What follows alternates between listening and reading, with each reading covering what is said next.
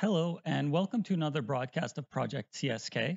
I'm the creator of Project CSK, and the online name that I go by is Des. Today, I'll be continuing the development path that I've been doing for some time now, and I'll be adding more functionality like I always do. Hi, Hell Candy. Thanks for joining. Hope you enjoy the show today. And that was a great question that you were asking me earlier about the composite collider. I do intend to go back to that, and one of the things that I did, actually, I'll get into that a bit later. But anyway, so I'm going to be continuing the development path that I've been doing for some time. And these videos, you're welcome to interact with me during these videos. And if you don't catch them, that's okay too. I upload these videos to YouTube on my YouTube channel, and you can follow all of those and watch them at your convenience at any time that you like, which is more convenient for some people. So whatever works for you works for me. Either way, it's okay. The idea of making these videos is to share the knowledge, right? I'm not an expert in the field, right? I do what I do because I enjoy doing this on my spare time. I like to make stuff. Most people do, right? Everybody has a passion towards something. And this is one of the things that I like to do, and that's to make stuff. It just happens to be games at this time. It's software engineering and technical things that I enjoy making. And I enjoy it for a number of reasons, but it's partly because of the learning process too, because I don't know this stuff. I just figure it out along the way. I didn't go to school to learn how to do this stuff. It's just stuff I just pick up over time because it's interesting. Who doesn't like to play video games in today's day and age with the new Xbox, the new PlayStation around the corner? Everybody likes to play video games, and it's not just one type of video game. That's the great thing about it, is there's so many different types. There's something for everybody, right? Even my own mother plays video games, right? Probably not something I would ever play, but still, that's not the point. The point is that everybody likes to get enjoyment in some way, some form, or fashion. Video games just happens to be an interactive method of you get to interact with the game and the game world or the virtual environment within the game, right? And what's interesting with that is that there's so many different ways, there's so many different genres of gaming. And not only that, there's multiplayer games. Multiplayer games are more complex in many ways, yes, but they allow another level of communication far beyond that, where users can interact with each other inside of a virtual world with set rules, boundaries, goals, interests, whatever the case may be. So the possibilities are really endless. And that's one of the great things I like about it. And I'm not saying that's the only thing I like about it. I could keep going on. The entire stream could be about me liking these types of things, but I don't think that would be that interesting to watch. So, um, couple things. Of course, the Halloween event is still going on. The Halloween event will end on Friday. Friday, end of day, my time, Pacific Standard Time. I will be shutting down the server and then disabling the event and bringing the event back on. That only really takes about 5-10 minutes to do, but that will be the end of the event. So if you haven't done the event yet, or you're in the process of doing it, keep in mind that the event, the clock is ticking. So if you want to get those pumpkin pets or the rewards or whatever the case may be, or maybe you just like to collect candy, whatever it is, enjoy it, but it's only going to be here for a little while longer. And once it's gone, that's it, right? And this is the last year likely that you'll be able to access the Flash Player client of the game, meaning once it gets shut down, end of this year, that's it. It's up to the Unity version that I'm working on that you get to see me build will replace that in time. And we'll see how that goes. I don't know the full details yet at this time, but it's something that's definitely on my mind. And that's why I really want to get this Unity client version of it up and running so that users can still continue playing the game, because the server is not getting shut down. The server is still going. Nothing's happening to the server. It's the client that's going to be unable to load in the browsers. And if it can't load in the browser, then you're not going to be able to run it, plain and simple, right? So, but the good thing too, though, that comes from that is when the Flash client version shuts down, then I don't need to worry about or be concerned about breaking the Flash client version. Because right now, everything that I'm doing is purely on the client side, on the Unity client version, which is cross platform, yes, but I'm not modifying anything core logic within the game server, adding new packets, changing any logic in any way, shape, or form. Because if I do that, there's a high chance that that will break the Flash client version. And then I would have to go into the Flash client version and fix it. But if the Flash client version is obsolete and we're putting it completely behind us and we're moving forward with the Unity version, then I can safely go in and make any modifications that I want, knowing that I don't need to worry about the Flash client version anymore because it's in the past. So there's definitely a good thing that comes from it. And for anybody who's tested it, the Unity version of it is so much better in performance. It's not even comparable. They're not in the same league. You're getting like 60 frames per second, and it's not even optimized, right? And you're getting it on a low end system, whereas the Flash version on a modern day desktop, on my desktop, I can barely keep the frames per second at the maximum that it's set at, which is like, I don't know, 30, 32 frames per second, right? I can't even keep a constant frame rate. So imagine how users are that have an older system that's not up to date or is not fully compatible with performance optimizations that Flash has done some time ago. There's so many benefits. And not only that, but it's going to be cross platform, which is one of those things I really like personally, because I like the idea of being able to play on my desktop, okay, and then be like, I want to go sit down or and play on my tablet, right? I can go play on my tablet, right? And then after that, it's like, you know what? I want to be lazy. I want to go lie down on my bed, right? And you can take your phone or your tablet, whichever one you want. You can go lie down on the bed and you can still play the game. And that's one of the great things about it, right? Because it gives you that versatility. And not only that, it's touchscreen, mouse and keyboard, joystick on all devices, meaning any device that you have, you can connect a mouse and keyboard to your smartphone or your tablet. It'll still work the same. You can connect any joystick to the desktop version, to a tablet, to Android. It doesn't matter if it's iOS, whatever. It'll still all work the same. There is going to be no differentiation in that way. So there's just so many advantages that comes from it that I'm really looking forward to.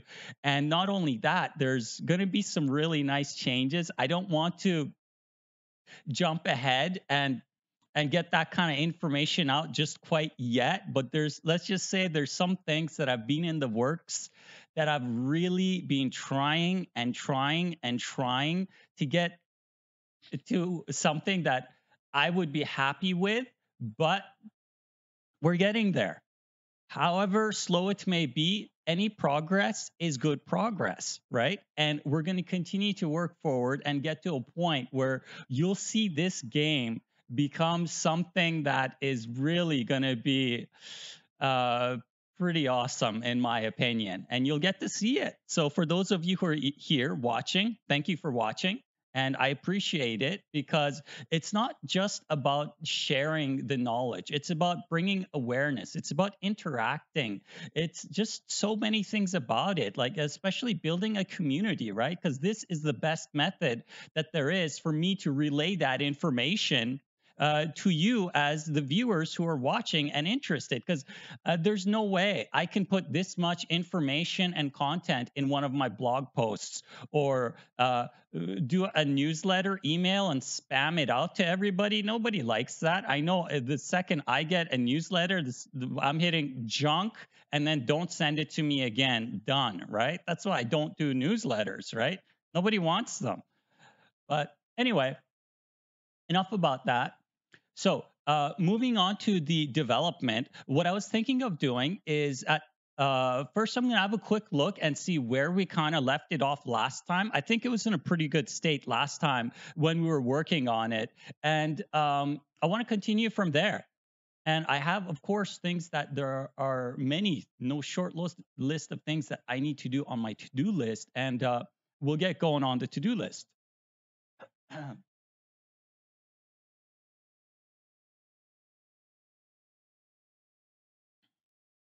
So let's get into it and let's see where we were before, and we'll continue from there.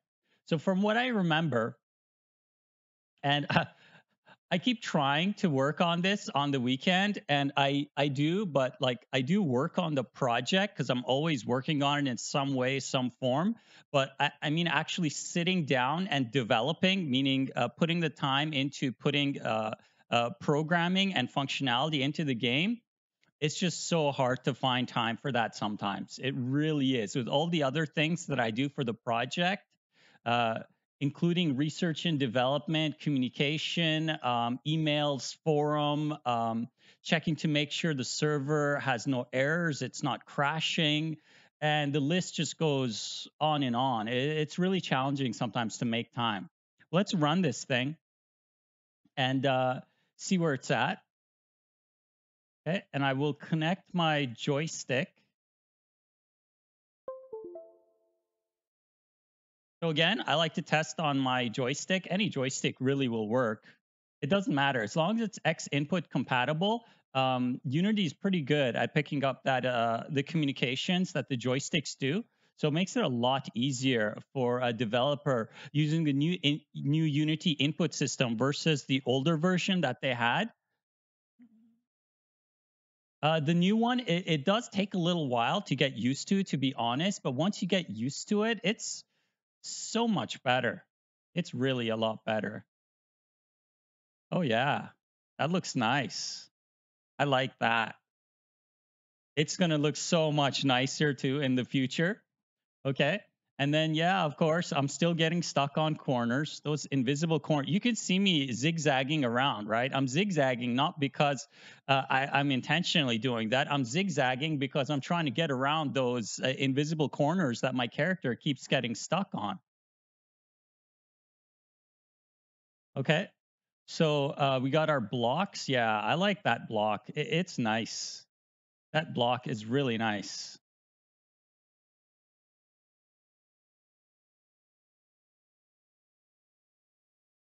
Looks good. Yeah, and then I get stuck on that getting stuck thing. That's not fun. Really not cool at all. Uh, I wish it wasn't the case. Oh, like I was saying, Hell Candy, at the beginning, um, so I have looked into the composite collider thing a few times, but it just requires a lot of research and trial and error. What I even did is I made a standalone application just to test that one functionality of the composite collider. But the thing is, though, there's a certain point where it breaks. This, and when I removed it, it's not in there now, but there's a certain point where it has that threshold. Once you go past that threshold, it stops behaving the way that it should. But anywhere before that threshold, it actually works exactly the way it's supposed to, which is what makes it that much more challenging because I have to find that threshold. And to figure out what that threshold is, I can't just make a simple prototype test to test it. No, I have to keep adding stuff and I have to keep adding more and more and more and more functionality. And it has to be gradually done, right? So it's basically like rebuilding the project again, right? Or taking the project, making a completely different branch of it, and then completely ripping it apart and piecing it back together, which it wasn't meant to be in that way, which makes it really time consuming to do. So that's kind of what I'm thinking is one of my options that I'm considering is doing that and continuing with that. So I have a beta prototype of just that alone to test the composite collider. And previously, after I removed the composite collider some time ago, which was in one of my videos on YouTube, that sounds like a lot of work. Yeah, it is. Because I put like a weekend, a whole weekend into it, and I did not get the result that I wanted.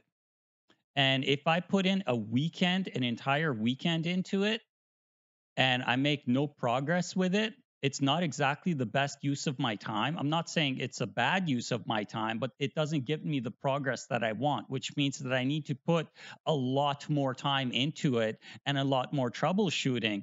And to do that means that I'm taking time away from other aspects of the project that I could be working on, or taking away from, things in my personal life to make time for that one thing that's kind of a crutch in the project right now. So it's a pretty big deal. And it in the end, it could be something really minor, right? That maybe if I do something a certain way versus how I did it before, I may get a different result. Like, for example, the animation transitions that I did, I figured out at a certain point that you can't enable and disable objects. What I mean by that is I can grab one of these objects. Let's see, I'll grab this one right here, and this is kind of what's happening is you enable and disable it, right? But if you disable an object and then you re-enable it right away, you cannot expect it to function the way that it should. You have to give it time to initialize. I didn't know that before, right? So because of that, I was building out all this functionality, including the transitions, and the logic was failing. And I couldn't understand, why is the logic failing? My logic, the calculations, everything was correct. I went over it again and again and again. And eventually I came to the conclusion of, okay, so it's not my logic, right? Because if you test every single possible scenario you can, and then whatever that's left that you haven't tested is what you should be testing next, right? So it just inevitably led to that. And as I did testing, within a very short time, I found out that it wasn't my logic. And I wasted all this time because I didn't know that you can't use a game object, especially a complex one, right after enabling it. So that means that I'm going to have to restructure the logic in my object pool system as well, because the way my object pool system works is that when you use an object and you're done with it, you just deactivate it and you leave it right where it is, right? And then next time you need an object, you go to the object pool system and you say, give me an object of this type. And the object pool manager looks through the objects within the object pool and goes, oh, here you go. This one's the type that you want. Go ahead and use it, right? And then you take that object and you go activate it first. Of course, you set the appropriate parameters and whatnot that you need to. You activate it and then you use it right away. And that's what I've been doing. And I've noticed weird behavior as a result of that. And it's starting to make more sense now. Now that I'm getting a better understanding of it, you can't just use an object, especially when you create a new instance of an object.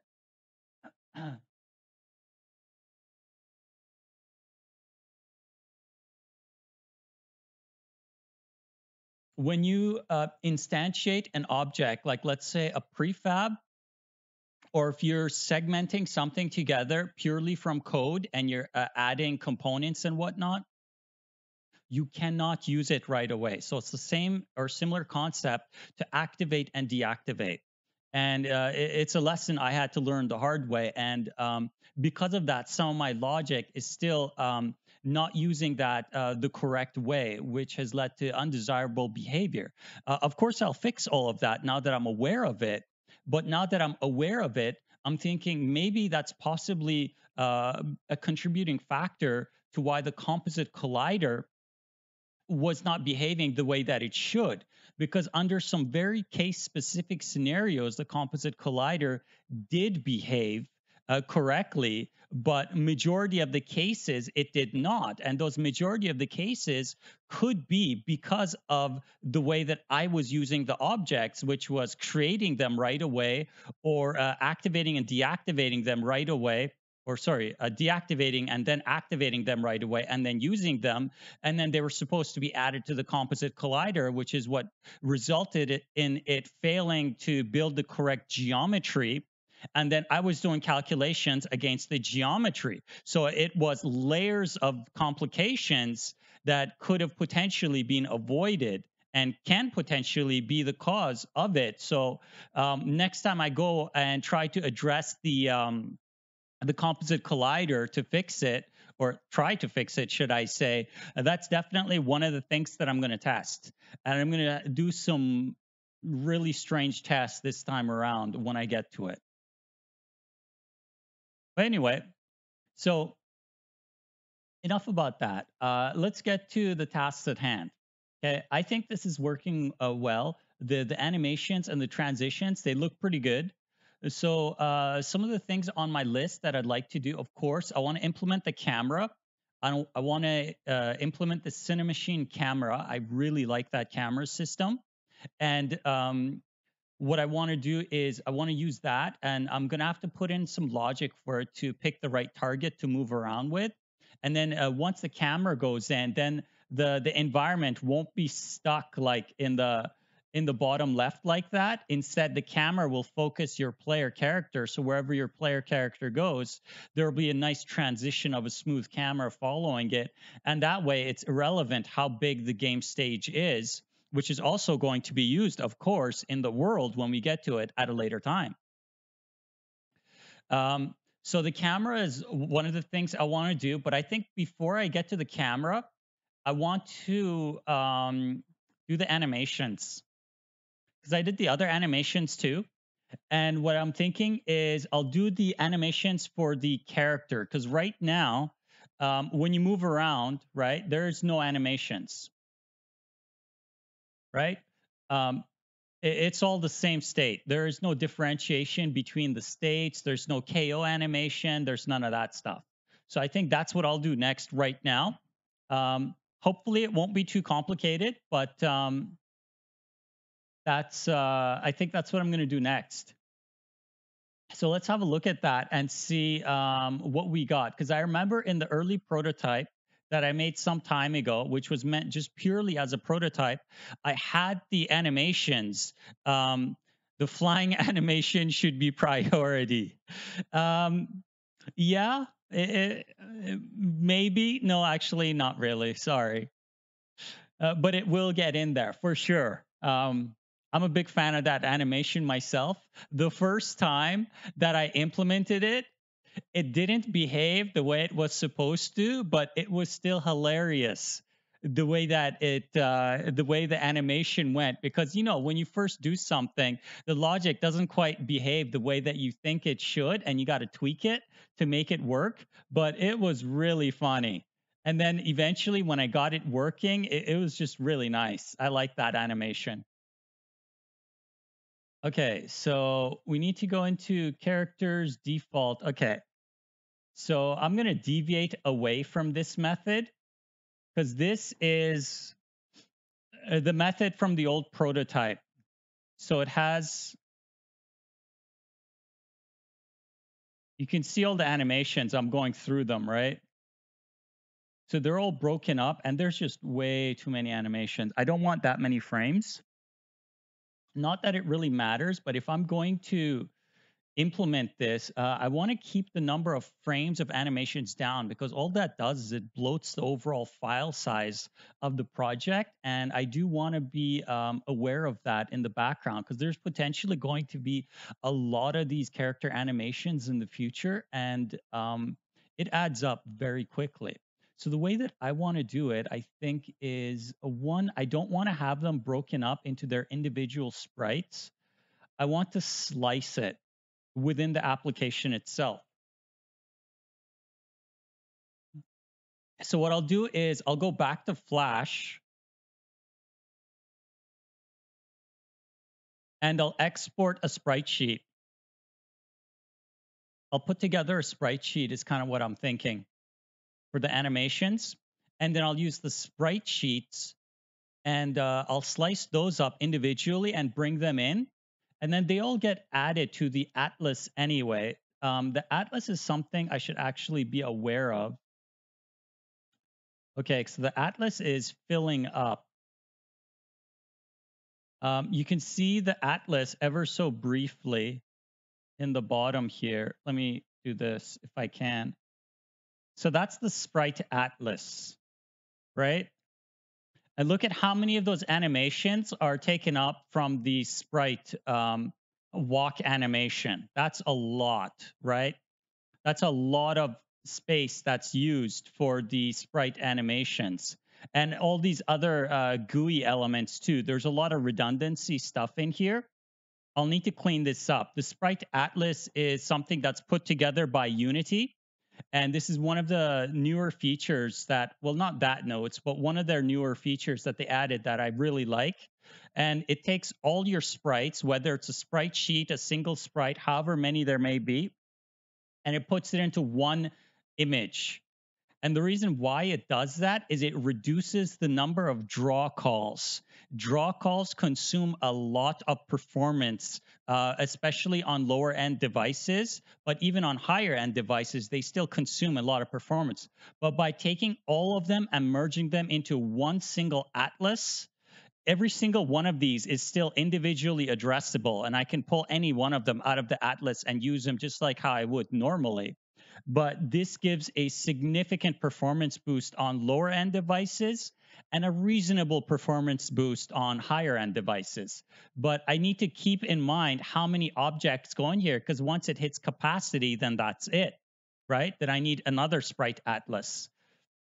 And this one is 2048 by 2048, which is standard block size. You can increase it from 2048 to 4096 or 8192, but then that makes it not compatible with older devices, older Android devices and older smartphones, tablets, and whatnot. Their standard size of the maximum size that they can take for a texture size like this is 2048 by 2048. So this is it until you need another one. But that's so I need to keep that in mind. That's why I want to reduce the number of, oops, I didn't mean to do that. That's why I want to reduce the number of objects that I put into there so it stays optimum. Okay, so what I'll do is I'll need to open up Flash, and that'll just take a second. So just bear with me while I open that up.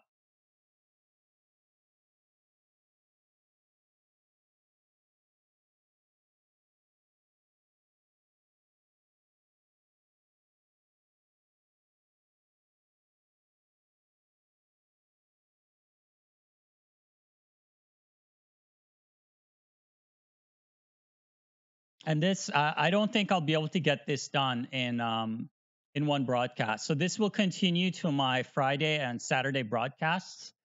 And if you miss them, that's okay. I'm just going to upload them to YouTube like I always do, with a slight delay, of course, because it takes me a bit of time to encode and re-encode and do a quick edit and upload it.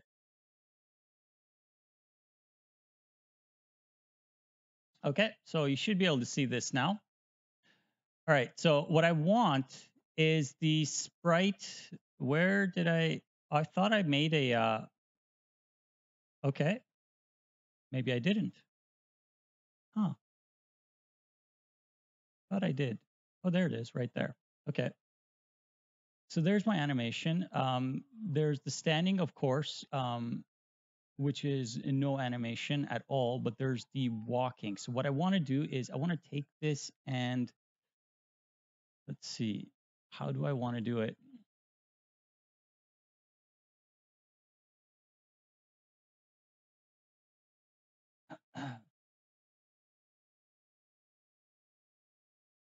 Ideally, I would like it all to be inside of one, but then that means I would have to go into each one of these in these walk animations and pick individual keyframes. And I don't want to do that. So what I'll do instead is for the short term, for now, what I'm thinking is I will make 5 pieces. So one of them will be the standing, which will be the default. And then each one of the walk animations on all directions, they'll export as their own individual sheet. Yeah, I think that'll be better. Because then I'll be able to selectively just remove stuff from it. So the stand ones, I don't care. They'll be fine. So what I'll do is I will just create a standard Yeah, I should probably do that now to start standardizing it. So what I want to do is I want to create a empty movie clip. I'll use a primitive object. So what I like to do, of course, is I like to set the background to white and then set the transparency of that object down to 0. That way, when you go to export it, it doesn't come up. But because it still exists, it's used as a boundary. So by pressing F8, I can make it into a sprite, or sorry, into a movie clip or object. I was trying to think, how many do I need and how big do I need this to be? I think I'll need this to be probably 512. 512. Yeah, we'll go 512 by 512.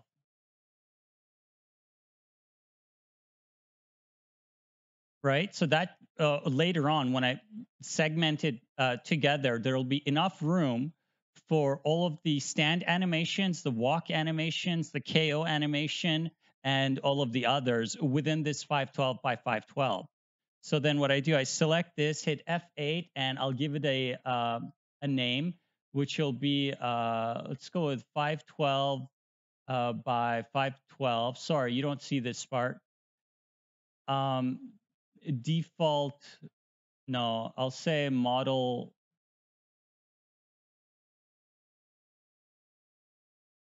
0 default. That makes sense, I think. Yeah, okay. I'll just go with it. All right. So, and then what I'll do is I will take these and I will cut those and put them in this object here temporarily. I'll make a new layer, of course, because I don't want to put it on the background layer. Okay, so that will go there. These will stay outside of that for now, just because I don't want to modify them in that fashion right now. But now that I have this at 512 by 512, so that will be my grid, which you should see. Yeah, okay. Green is a good color. Okay. And then we have the players on top. So let's see, I think this one is down. Yeah. So we got down, we got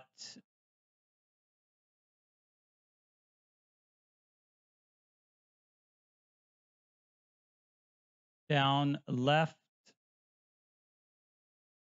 up, and right. Okay. So we'll go down, right, up, left, right? Roughly. Okay. So what I'll need to do is I'll need to slice this accordingly because it's 512 by 512. There's quite a bit of room, but at the same time, I need to keep in mind the limitations that I should be following, or the general rules, which is the power of 2, meaning 2, 4, 8, 16, 32, 64, 128, 512, right? Most of the time, I don't follow that because that's a really old rule to follow. And most modern hardware doesn't have that limitation anymore. But some systems, I believe, still do. Don't quote me on that. I think I might be wrong on that. But anyway, so let's see, what kind of grid do we need for these right now? So this guy, if I give him, and I want to leave some space for future character models to follow the same suit, right? The same kind of groundwork that I'm setting right now. So what I can do is I can go width of 64 and then height of 128. Right? That gives me a lot of space. Let's see if I do that. Oh, I put it on the wrong layer. Okay, that's why. So I'll take that and I'll put it on this layer.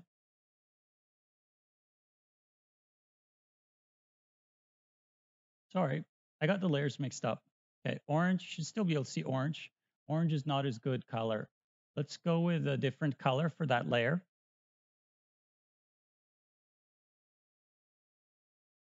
Okay. So that's going to be the boundary for each one of these. And I want to snap that. Why isn't it snapping? Oh, okay. One of the reasons why I like working inside of Flash is because you can snap objects fairly well, especially objects that have boundaries. Okay, so that's a perfect position. Okay, and I'm going to follow with that logic for the rest of them. So this character will fit roughly in this area, which means there's plenty of room for growth for future characters, right? To have, there's quite a bit for the left, for the right, for the bottom, and for above, height wise as well. Even though it may not need to be used, and in the future, I might revisit this and change the structuring of it. But for right now, I think it's a general rule that I can follow that should work fairly well. So I'll just continue with that logic for now. Why is this not snapping? I don't get it. I want you to snap. Okay. Snap.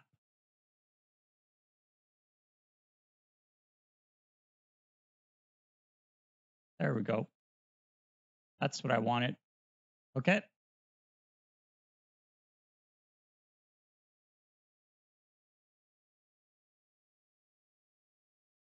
Okay.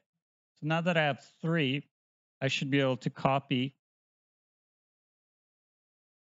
and duplicate them. That way it's just a little bit faster.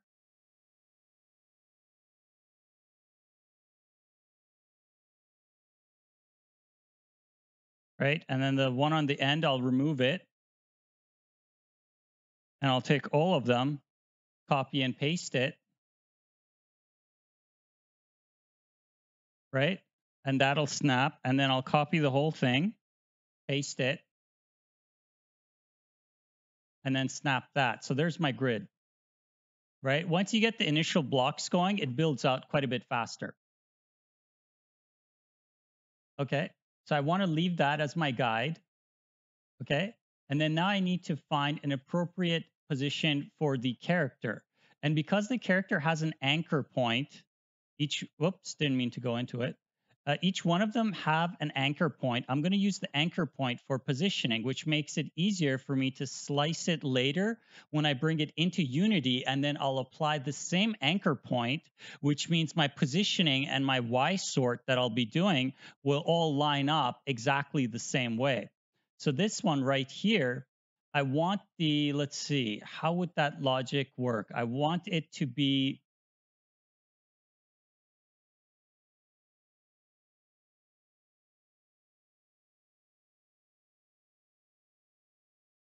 because I want it to be in the correct position. So the correct position for this one on the X would be minus 32. So that would give you the correct position. And then on the Y, it would be, I can't do math right now. Okay, I need the calculator. Where's the calculator? Good old calculator. Okay, so it will be this and then plus, oh, okay. So it needs to be 160 or minus 160 in this case. Yeah, that looks right. Okay. So if it's minus 160, then the others will use the same Y position. And this is one of the things that I personally, and I'm not trying to put Flash down, but whoever designed this thing made a mistake. Y, X, Y, the Cartesian coordinate system needs to be a standard across all applications. Flash is one of the very few that will use Y negative value to go up and positive value to go down.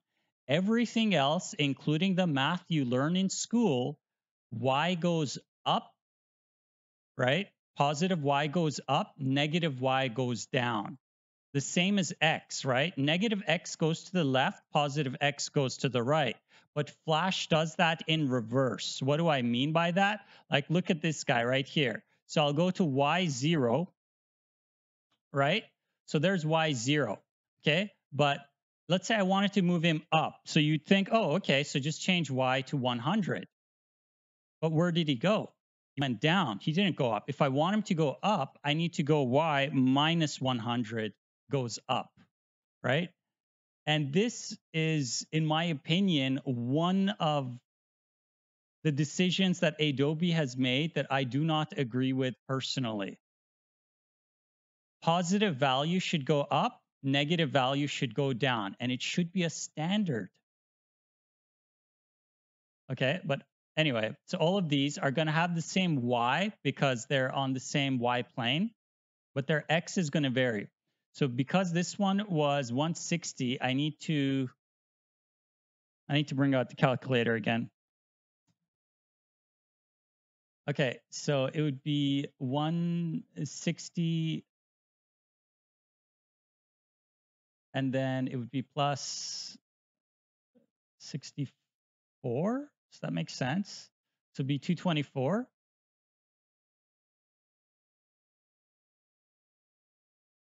Wait, no, it's, oops.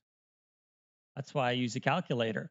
Okay, so it's at, this one is at minus 32. That means the next one over is going to be whatever this value is on this one, and then minus 64.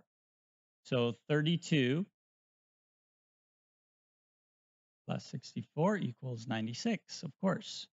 So this needs to be x of minus 96, right? So that gives it a perfect positioning. And the next one, again, same thing. So this one will be 160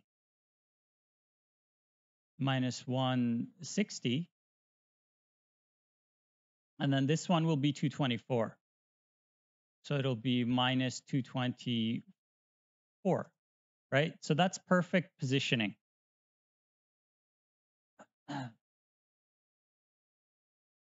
And the reason why I do this is both for ease. So there's padding that would take time to get used to. Yeah. Yes, it would. But it also makes it easier to slice when I bring it in Unity, because Unity has the functionality where you bring in a sprite like this or a sprite sheet and you can say slice by cell size. And if I just tell it my cell size is our width of 64, height of 128, it automatically slices all of them. So it doesn't matter how many there is, it'll just slice them all. And this has a fair bit of room for growth, which is perfect, because then I can still add some more stuff. So that one is ready to go. So then it's just a matter of these. The walk animations, what I want to do is I want to first line them up correctly. I believe this one is right. This one is, I don't know which one is down and which one is up. But this one's clearly left. I'll need to look at this and see. That looks like the down animation. Yeah. And then that one is the up animation. Okay. So up, I believe, was this one. Down was this one. Okay. So now that I have them in their positions, oops, I didn't mean to do that. Okay, so this one I can export at any time. But these ones, what I want to do is I want to reduce the number of frames because I don't want 40 frames, which is what results in all that space being occupied by the atlas, which you've seen. I don't want that many frames. I don't need that many frames, right? So we're going to reduce this by quite a bit, actually. So let's take a chunk out. Where's, oh, I need to edit multiple frames. Okay. And then if I select, come on. I select that to, whoops, and then I should be able to go Shift F5, I think. Oh yeah, okay. So Shift F5, and I'll just take out pieces. Actually, I'll probably take out a lot more than that because I only really need about 6 frames of walk animation. Yeah, because I really want to reduce it for file size, because if you multiply that by the number of characters that can potentially be in the game, that is a lot of graphics. So all I'm doing is I'm just removing these transitions first, just to kind of have a look at it. Okay.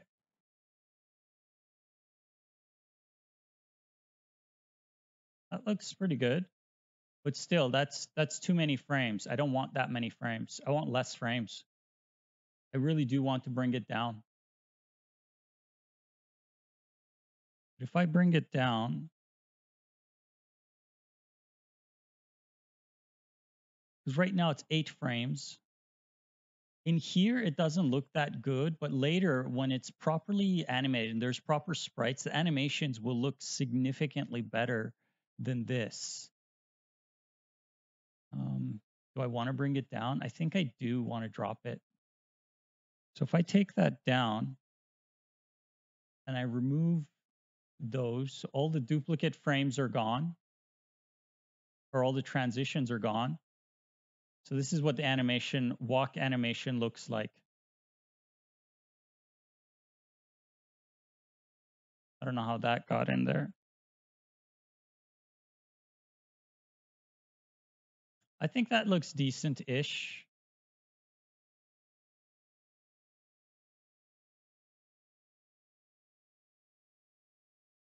Yeah, and that brings it right down to about that position of 5 frames.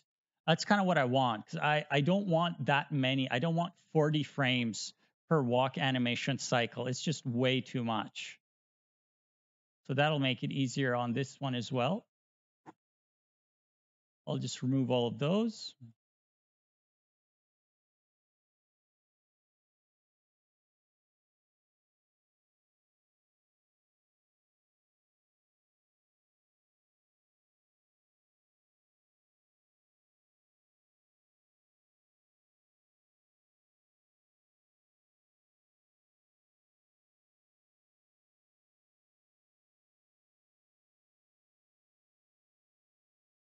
I think that looks okay.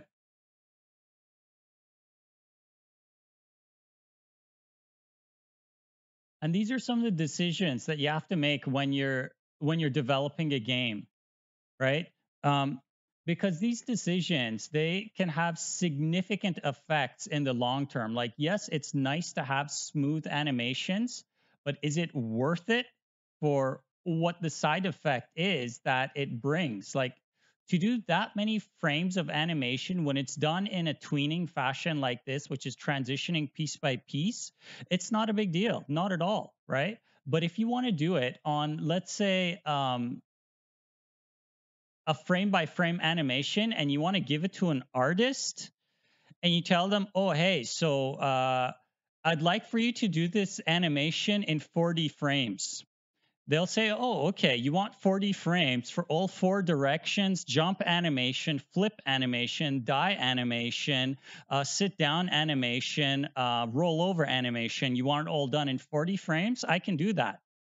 And then you look at them in the face and you say, no, I actually meant I want you to do a 40 frame animation for one single walk direction and then multiply that by 4 directions.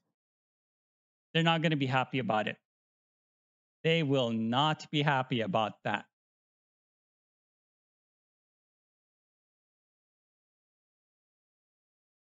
I mean, sure, sometimes it's justified to do things like that, but on a game like this, uh, the benefits far outweigh the other detrimental things that it can potentially bring. And one of the biggest ones being file size, right?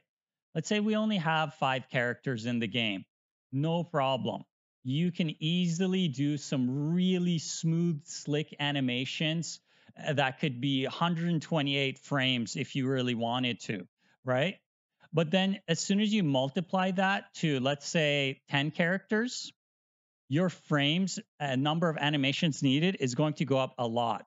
And then you multiply it again. And let's say you wanted to have 100 characters, 200 characters. The number of frames that are going to be needed just for the walk cycle animation, it will be more than the entire project combined times 10.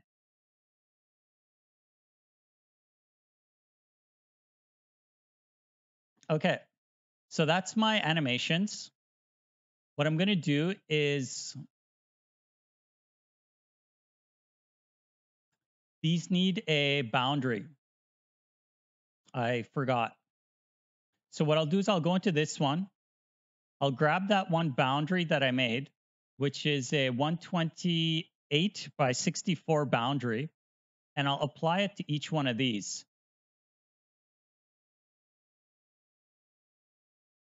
This has a boundary?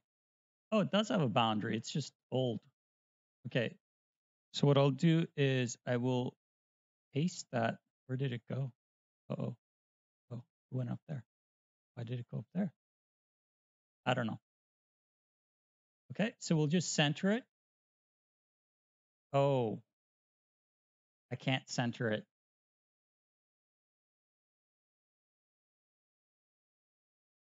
I will need to offset. I will need to Y offset it by 32, I believe. So instead of minus 64, it'll be minus 32. No, see, this is why I get it confused. When you have Y being opposite in one application and then being the other direction in another application. Yeah. Okay, so it'll be 96. Wait, is that correct? Yeah, it's correct. Okay, so that's going to be the new bound. I will remove the old one. Okay, so that'll kind of make it line up similar to how the other one was, right?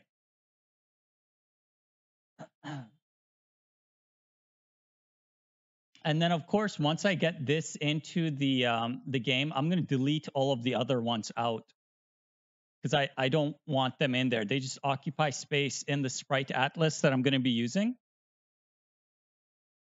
So I'll paste the same. One of the nice things inside of Flash is some applications, not all, but some applications, if you copy something, you can go Control Shift V. And by pressing Control Shift V, it's slightly different than Control V. So if you go Control C is copy, Control V is paste. But if you go Control Shift V on the paste, it'll preserve all the properties and it'll put it into the exact same location. And I like that. Some applications do that, some don't. But that's what I'm doing. So I'm just selecting the old boundary, removing it, and then Control Shift V, and it goes right into the perfect spot it's supposed to go into.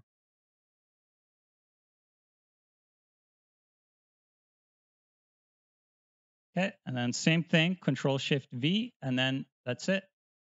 Okay, so I think these are ready for exporting.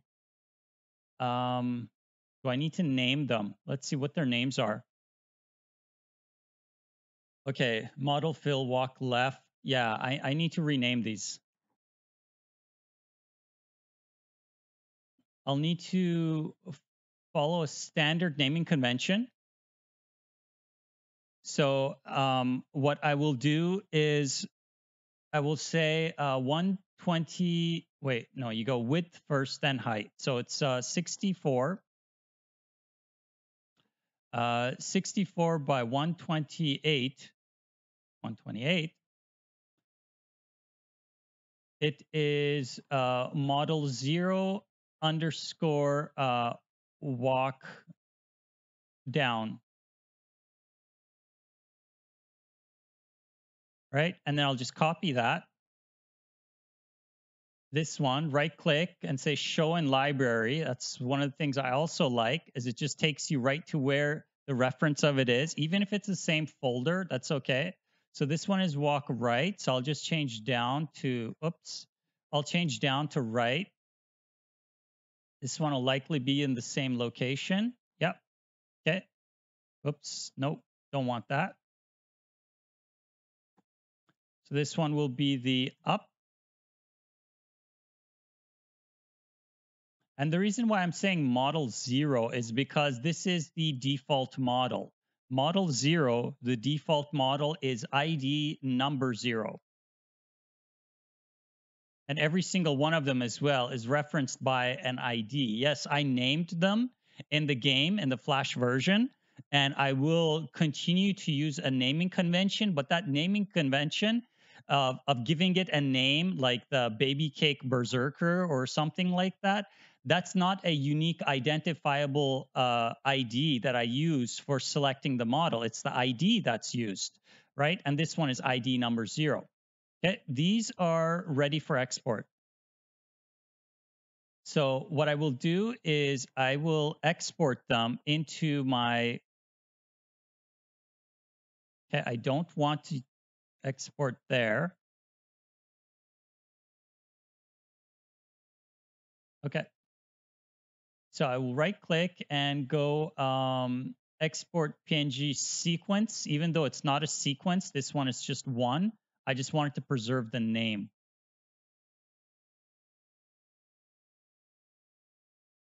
Right? Yeah. Okay, 512 by 512, that's correct. Usually I like to look at them after I export them, just in case there's, oh, I forgot. And that's why I test it. So I'll need to right click and re-export it again. I forgot to export with transparent background. It came out only as 24-bit. It should have came with 24-bit with transparency or 32-bit. 32-bit meaning, of course, it has transparency because it goes RGB and then A afterwards.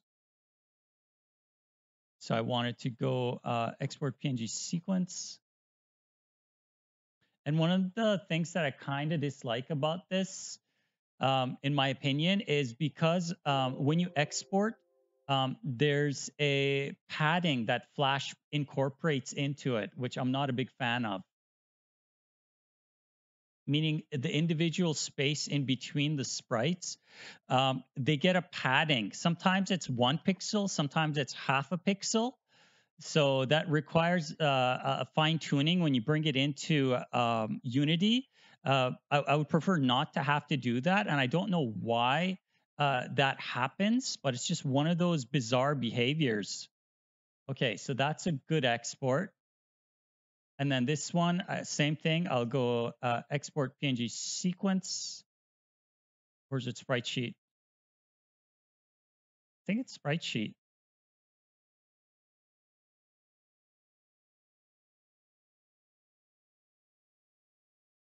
I think it's sprite sheet. Let's try it and see.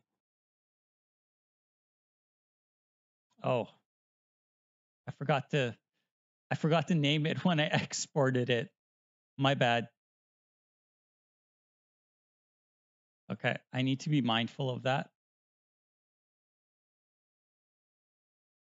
Because I was wondering what happened. I couldn't find it after I exported it because I didn't name it.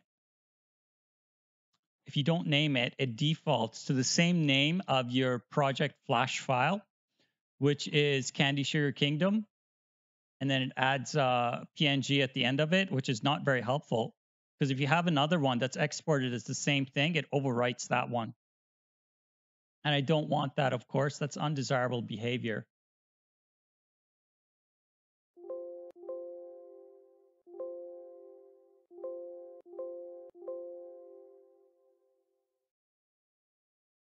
Okay.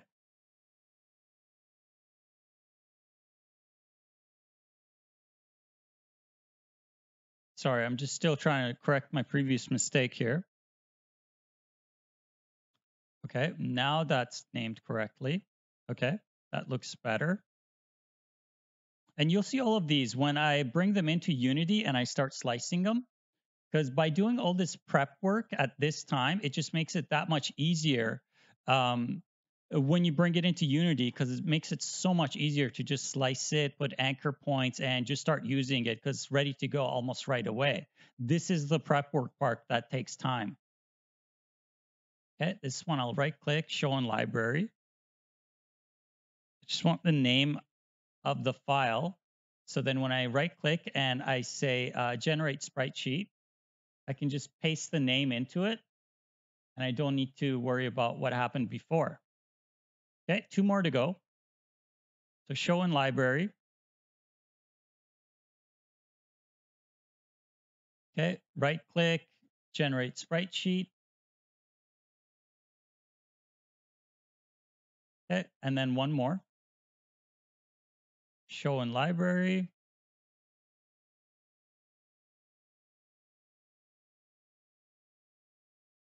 Generate sprite sheet. Okay, so that should be it. I'll just save that because I want to save it, and in case I want to modify it again in the future, I'll move that out of the way. Okay, now we need to bring it into Unity and slice it up. Okay, so what I'll do is I will, let's see, I should probably structure these at this point if I haven't done so already. Oh, I kind of have. So I have characters and then I have default. Okay, well, that's good. I can work with that. So characters, I will create, because that's the default one. That's the old one that I'm going to remove. What I'll do is I'll create a folder and I'll just call it 0 because I know exactly what that means. It's character 0, of course. What I want to do is show and explore. Sorry, you don't see this part, but you will very soon, as soon as I bring it in. Okay, and I'm just going to grab all those that I exported. Where did it go?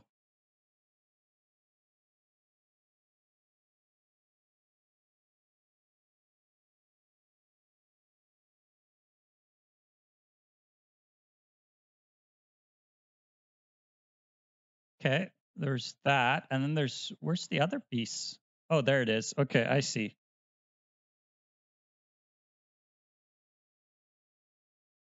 I see what happened. I'm okay with that. You'll see what I mean. Okay, it's just the naming convention. So I had a little bit of difficulties finding it because I used the dimensions at the start of it, and some of them are 664 by 128, while the other one was 512 by 512. But that's okay. So the reason why I did all that prep work is because, well, I can go into here and I can just slice them that easily. But before I do that, what I want to do is I want to select these ones and I want to tell Unity that these are a maximum of 128 by 128. Or are they? No. Wait, what's their size? I should probably know that if I'm going to set that.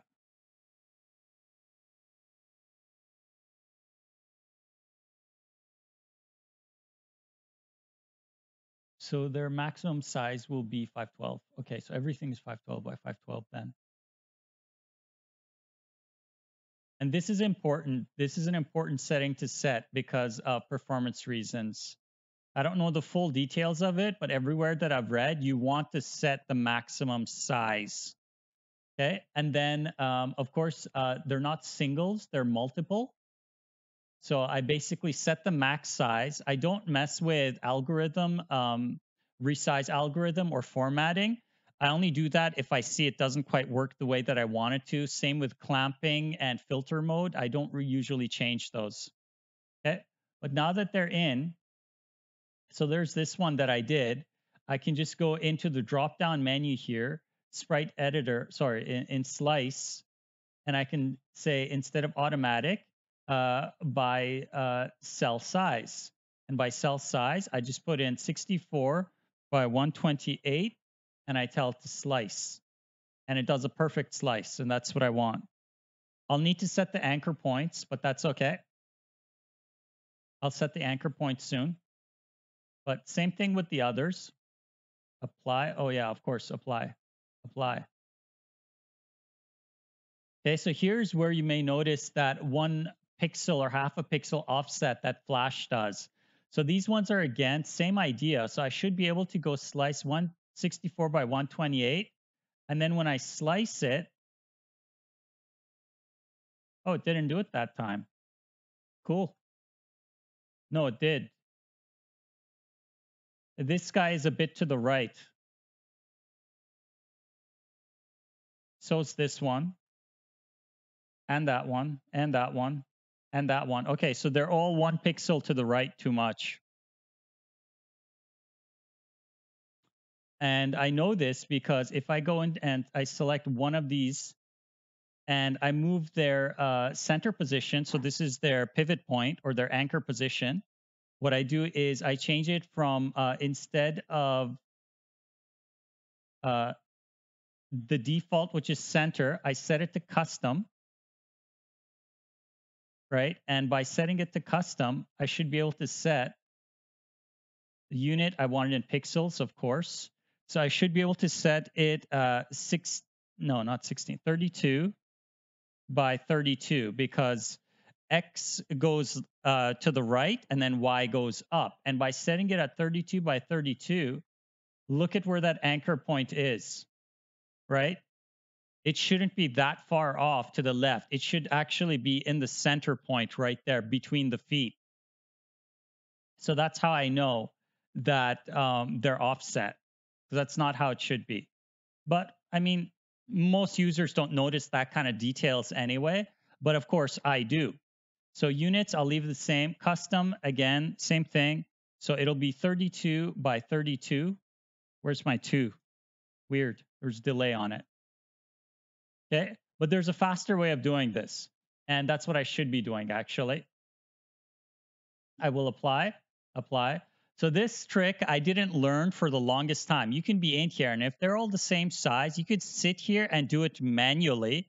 And I came across this because a long time ago I needed to set the anchor position to a whole bunch of them. And I saw that I had like, I don't know, 50 or something sprites. I didn't want to set the same anchor position repeatedly again. So here's what you do. You just select it. And once it's been sliced, that's all you need is for it to be sliced. You want to select the drop down so it shows all of them. Select all of them, and you should be able to. Wait, where's that option? There's an option. Where did it go?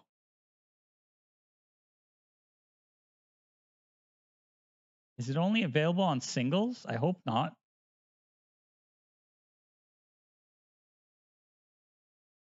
I remember it was somewhere in this area where you could set the anchor position and other settings of multiple sprites all at the same time. But I don't see it. It's very strange. That's unfortunate. Here I am trying to tell you a nice feature to use, but I can't find it myself. Where is it? I don't know where it went. I could have sworn it was in this area here. Okay, whatever. I'll just do it manually. Even though I was going to try to show you a nicer way of doing it, but still, I'll do it manually. Whatever. So it'll be 32 by 32. That one, same idea. Custom 32, 32. Same thing. Instead of center, custom 32 by 32, and then apply the settings, of course.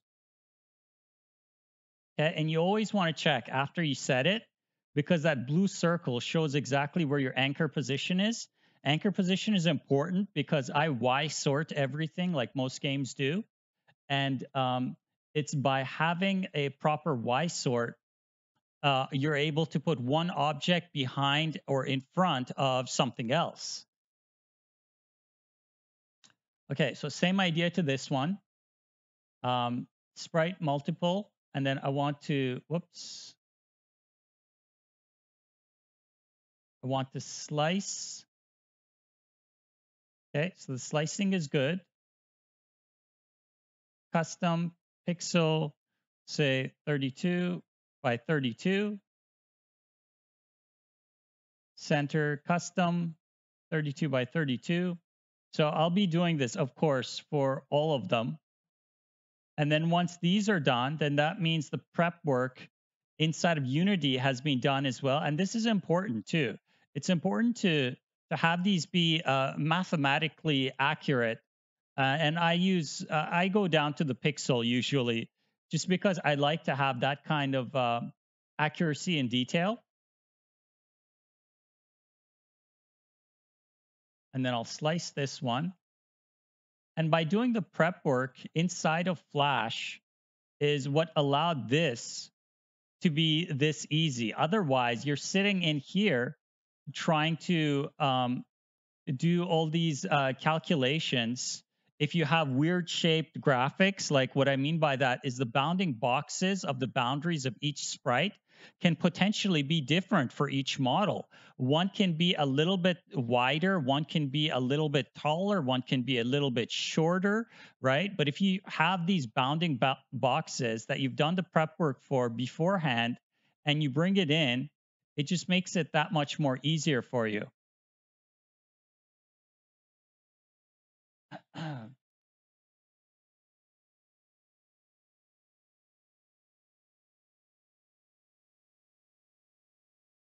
Okay, so that's that one. Two more to go, and then we'll be able to actually use them. Okay, slice. So same thing. All I'm doing is I'm just setting the pivot position or anchor position, whatever you want to call it.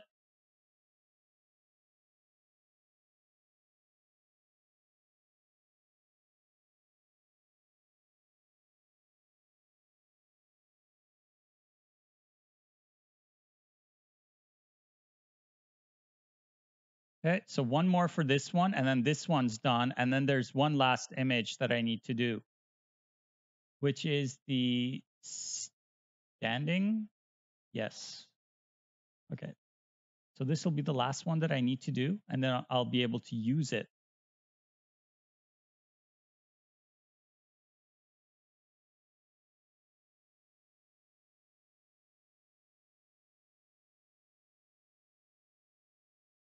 Almost there.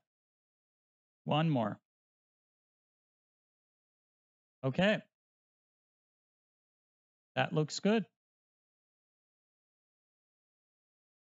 So when I use this, that'll be significantly less images than the other, because the other one, if we look at it, characters default, look at how many images that is. That is a lot of images. And I don't want that. That should be like, 4 or 5 characters or more. 4 or 5 characters? No, like 8 characters worth of images right there. That's a lot, right? So we want to be conservative to a degree with that. Okay, so now let's start building it out. What we need is, of course, to go back to the prefab of the character model, because I'm going to remove all of these images. And what that'll do is it'll break it. It'll break the existing whatever that's using it. And the reason why I say that is because the old prototype, which had movement in there too, is still in here somewhere. And if I can salvage it, I'll probably use that because I think it still has a state machine that's relevant. So I won't need to redo that part. I can just reuse it by swapping out the graphics and the animations appropriately. And then in the future, when I have more characters, what I'll do is a similar idea to what I did with the environment animations. I'll use an animator controller override. I know that's a lot of words to just keep throwing around, but animation controller override is really good. It lets you keep the same state machine, so the logic stays the same, but all you're doing is just replacing the animations, and it's just called an override. Override is actually a term that's used fairly often. in programming as well, I do override functions once in a while because I find when there's a need for it, it's really powerful tool. But when you don't need it, you don't really need it. Okay. So I need to find, actually what I need to do is I need to go into my test scene. That's what I want. So we'll go scenes, game room. Here's my good old test scene. What I'll do is I'll go to the testing of, no, I don't want that. Where is it? Game room test. I think I have a character model in here. Yeah, I do. Okay. So there's my character model. And that I believe uses the prefab model. So if I right click on this and say prefab, select asset, meaning show me where it is. Yeah, that's my prefab. Okay, so I'm going to break this to fix it. So it has a character model. Does it have an animator? Doesn't look like it has an animator. Okay, let's right click on this and go prefab and select open asset in isolation because I want to just keep it separate from the rest to a degree. And I want to look through the nesting structure and see, does it have an animator? Okay, so there is an animator. The animator is nested down in the structure tree. And it's the player animator. So why has it not been playing the animations if the animator exists? So this is all from the old prototype. I haven't touched this logic in some time or any of these graphics. Because this animator exists. So if I go to animator here, yeah. So we have idle and we have movement. Is that right? Oh, okay. So it is a state machine. Okay. Yeah, that's right.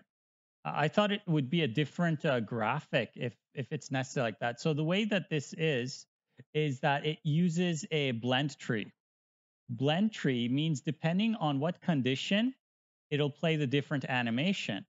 So if the condition, let's see if I select this and I can move this, if you play or if you move it, so this would be the input that the user gives, whether it's it could be joystick, it could be touchscreen input, it could be arrows, it could be WASD. So let's say you press the arrow right, it'll go to the right here. And because it goes to the right, it'll play the right animation because of the way the logic of the state machine is. And if you press the up, it'll play the up animation, left and down. And you can see this changing in the bottom here. It's not animating because it's not walking, but that's the idea behind it, is that it blends between these conditions, which makes it a lot easier. So then you don't have to code it yourself. This is a really powerful tool. And everybody, like in game development, this is what you use for movement. You use a blend tree, or you use a, what's it, the other one called? Uh, a substate machine, right? So a blend tree, substate machine, those are the most common ways of taking something really complex and simplifying it to its logical core and putting in an elegant solution that achieves exactly what you want. And not only that, it's also scalable for future, so you can extend its functionality to do a lot more. My question right now is, why is this not animating? Because this should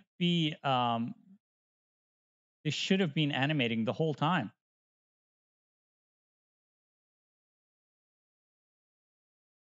Let's run it and see.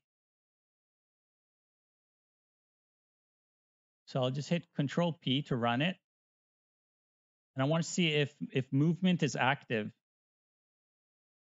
Because if movement is active, animations should be active. Oops, wrong focus. Okay, movement is not active, but if I select it,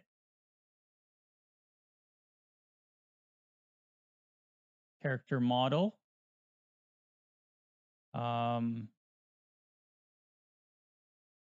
okay, a user controlled, yes.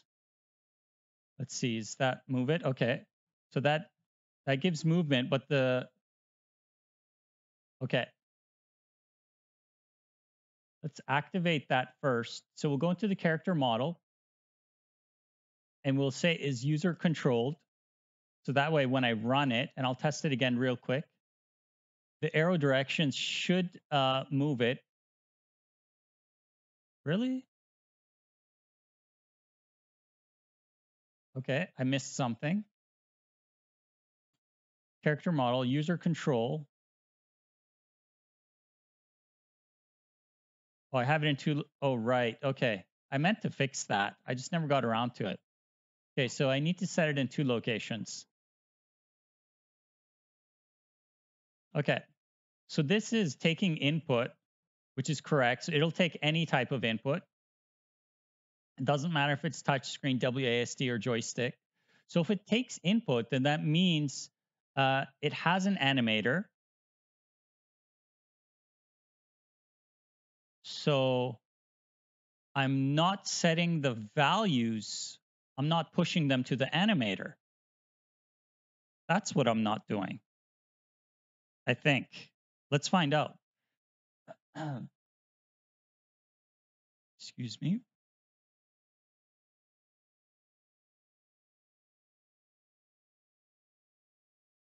Okay, so what I need to do is I need to look at my input movement control.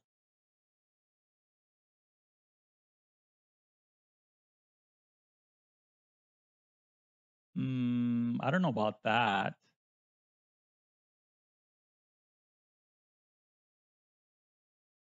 think it's this one. Okay, so character model. That makes more sense. Okay. Right. So I'm not using it. Simply put, that's why. So there's no reference to the animator being used. There's no passing in of the values. Okay. But I don't think this is the right location to pass it in because I have a class specifically for movement input.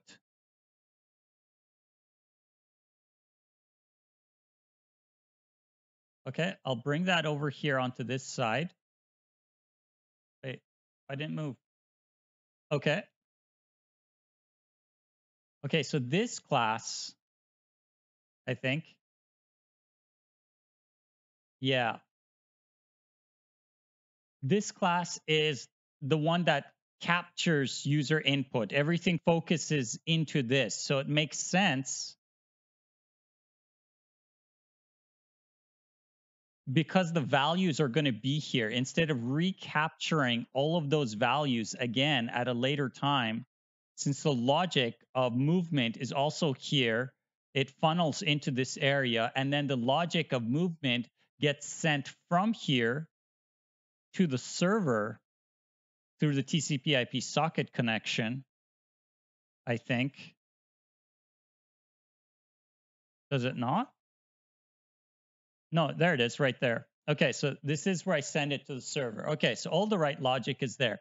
Even though this isn't really an animator class, what I'm thinking is I'll put the input values and a reference to the animator here just for the input directions. But for like, let's say the KO animation or things of that sort, I'll have another reference to the animator and have that at the appropriate locations. But because these values, everything that I need is in this area, I'm going to put it in here.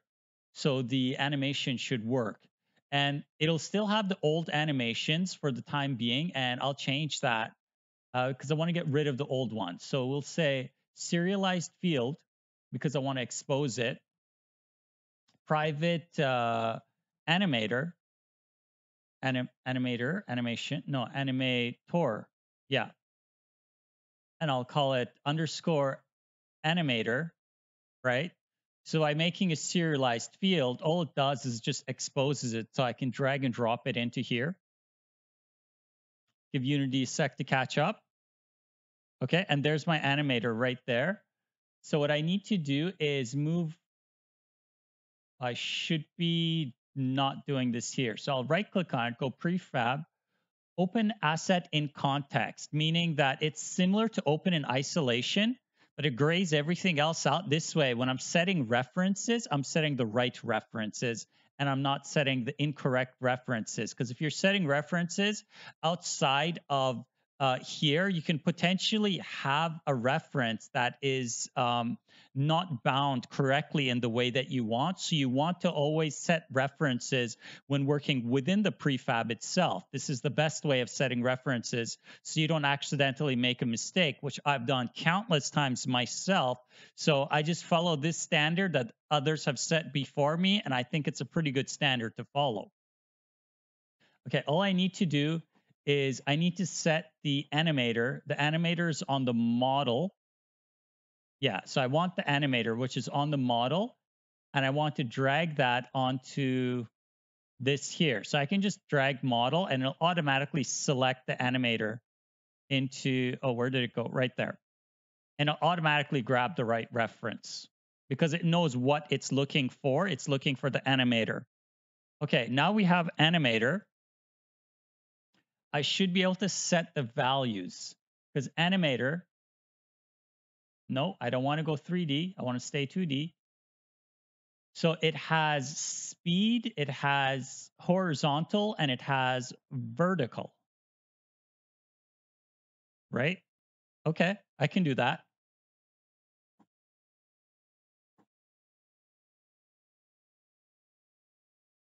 Okay, so I need to differentiate between the logic of when the user is standing still and when the user is...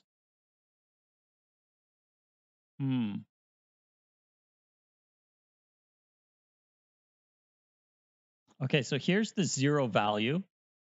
So if this is 0 value, what we'd set is underscore animator dot set float.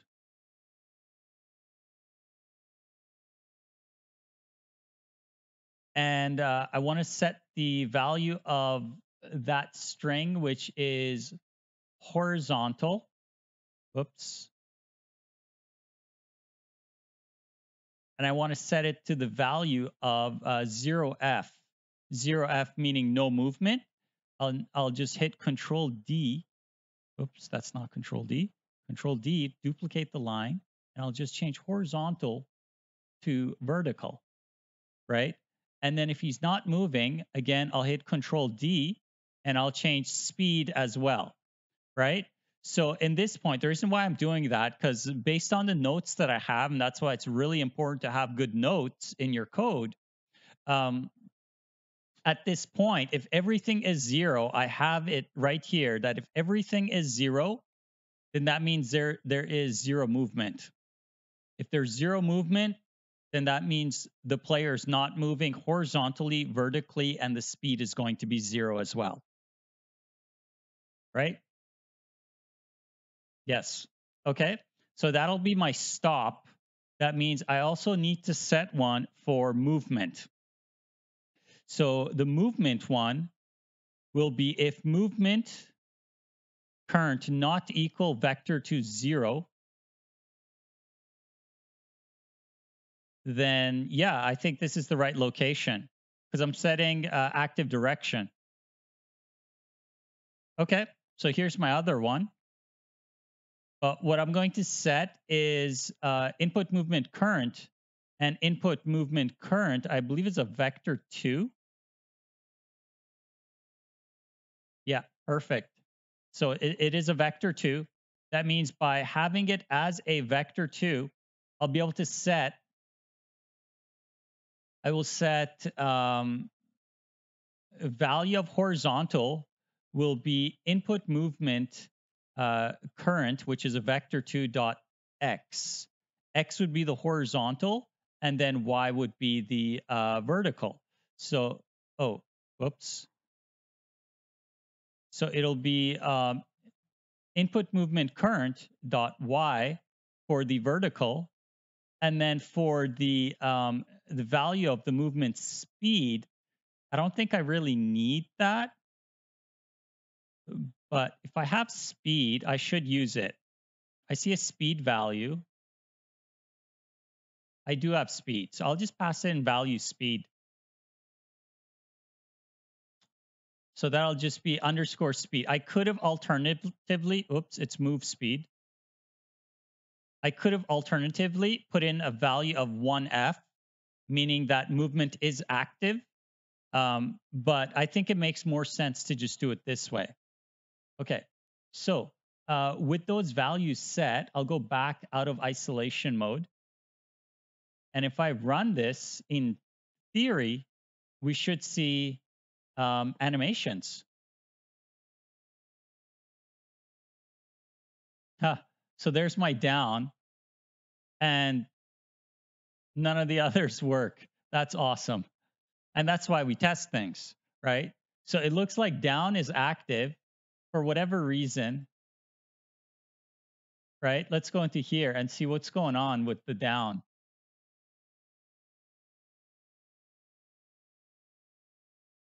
So it's continuously saying move speed 1.5. Oh, move speed is speed, not, oh, my mistake. I messed up. That's not what I want. That's the wrong speed value to use. I think speed is just yes or no, 0 or 1.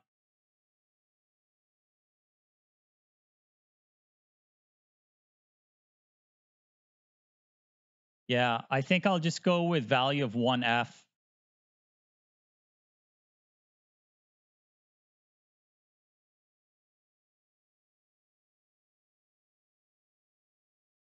Oh, I just put all of those values in the wrong location. Let's pretend I didn't do that. So we'll just take this, put that here, take this, put that up here. Nobody saw that, right? Okay, cool. Glad we didn't have this conversation.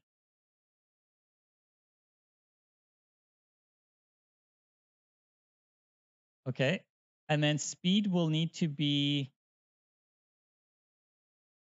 is it 1F? I don't know.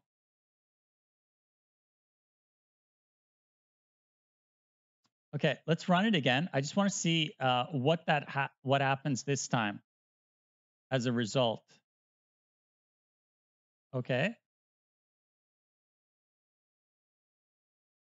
Run.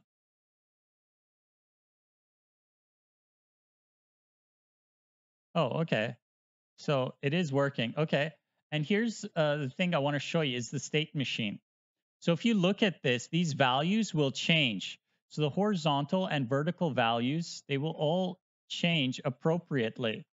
So if you pay attention to this, and you'll see when I move right, you see the horizontal value, this one here, it moves to the right, right? And by it moving to the right, it plays the right animation, right? As soon as I let it go, the value is back down to 0. But if I press left, the horizontal value is -1, so it moves to the left. And then up is +1 and down is -1. And it plays each one. And you can see it's kind of faint. You can't see it that well, but these do gray out and highlight as well. So it looks fairly accurate. But by the looks of it, though, when I let go, it keeps on snapping down to the down facing position, I think, instead of staying at the default position of where it was supposed to be at.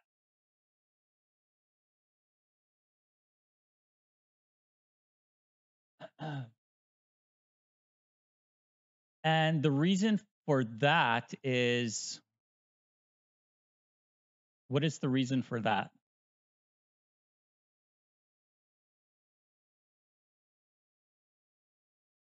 Because when it goes into the animation and it plays animation,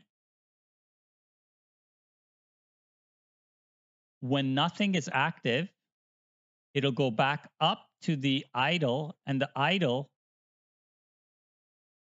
also has a logical tree.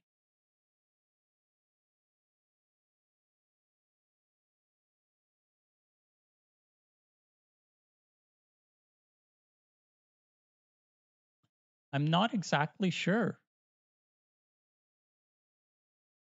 Is it these settings potentially? Let's have a look.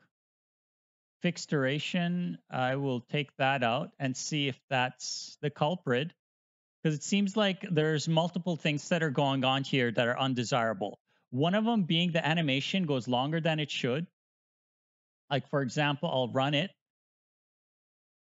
and when I press right and let go, so I'm letting go, but it's still playing the animation for some time. And you can see it from jumping from state to state, from movement to idle.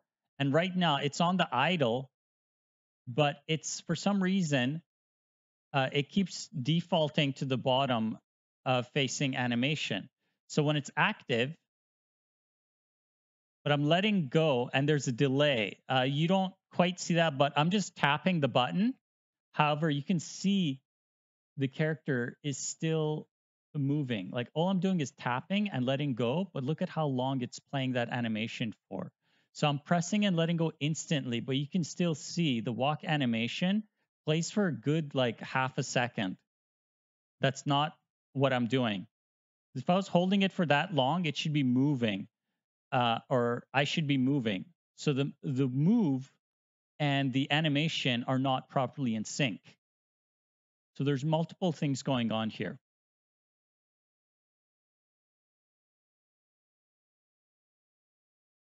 What could be causing that?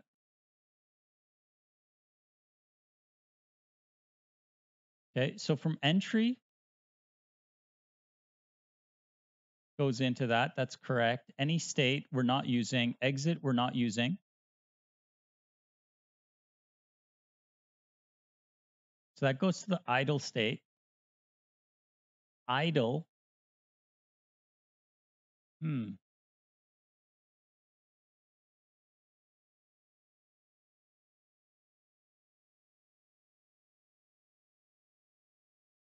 Okay, so those look correct.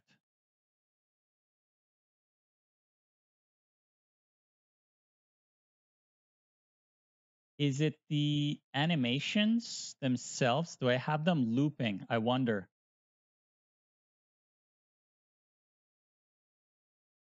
Or is it my code logic?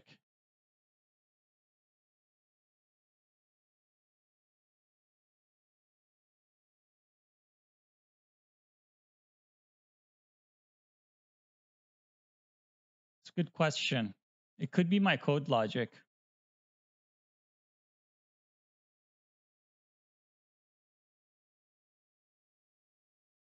Let's see. So check user input is on the fixed update. That's correct. If it is not user controlled, take no input, no action, none of this logic happens. Okay, but if it is, you get the character model component. If the player user does not exist in it, exit.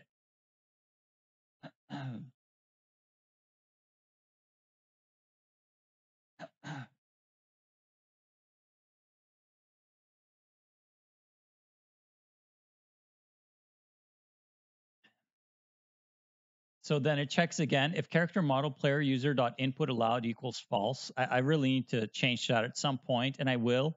I have basically two checks for input. I only need one, but that's okay. And then it goes to the controller, so the input, the new Unity input system, and it checks for gamepad left stick movement input, which would be WASD and arrows, I think. It also checks for on-screen controls. So it does a conditional logic check to see which one is currently active, and whichever one is active, it'll use the values from that one, which is all correct. If movement input equals previous movement,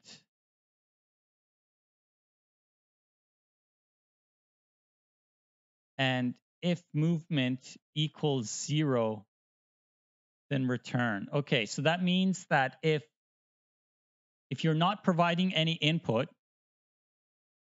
then it'll play through once through this iteration of the fixed update loop. But then the second time it comes to here and it checks again and you still haven't provided any input, there's no input change, it will not proceed. So it optimizes to a degree. There's probably some other reason as well, but that's kind of what I see right now. So it just goes to this point and then it'll exit out.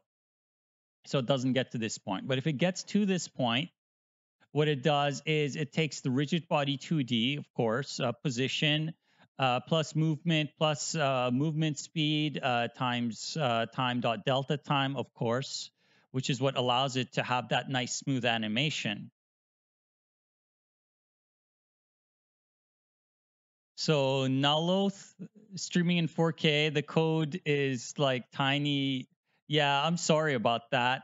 It is tiny, but this is just how I develop, and this is how I've been developing for a long time, and I narrate through it. So I hope that that helps alleviate how tiny the code is, because this isn't necessarily meant to be a full-on tutorial of how to program. There's a million other people that do that. What I'm trying to do is just share the experience of it and share the process of it and the logic that goes behind it. And I narrate through it and I explain it. I like to think to a fairly reasonable and acceptable degree so that the users get a better understanding of it.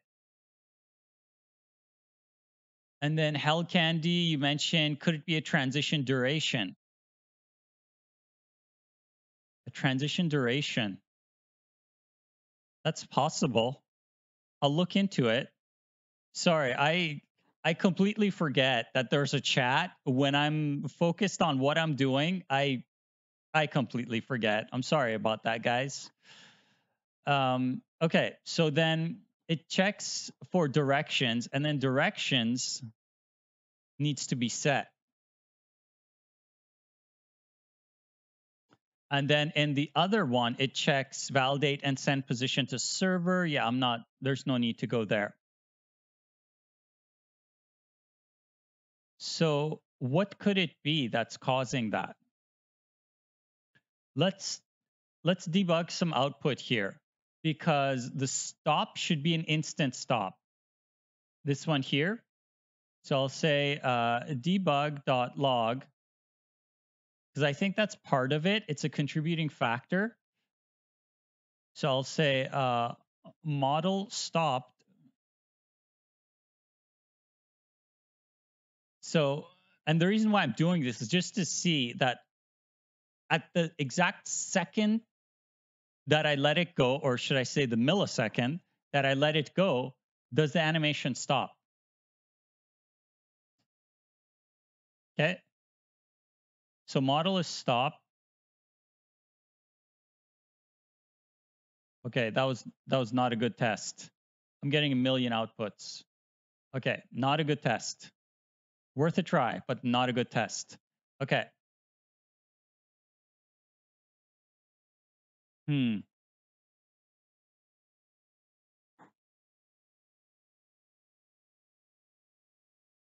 Could it be the transition duration?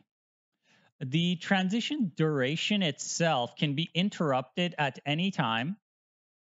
So let me illustrate. We'll go into here and we'll go into one of the animations of the character model.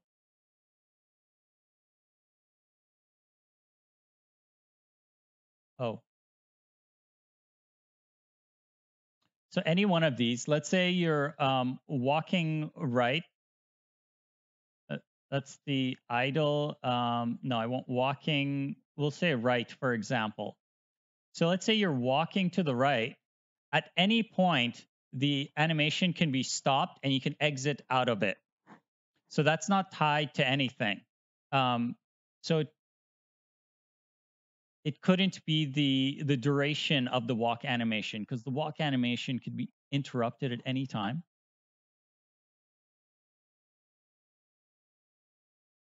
I think it's my code logic somewhere. Or actually, let's have a look at these. Oh, they're on loop. They're on loop. They should not be on loop. Okay. I think that might be it.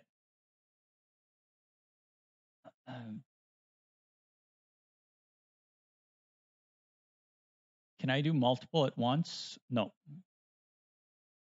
I think that's it right there. Is I didn't uncheck loop, because you don't want an animation to loop unless you want it to loop.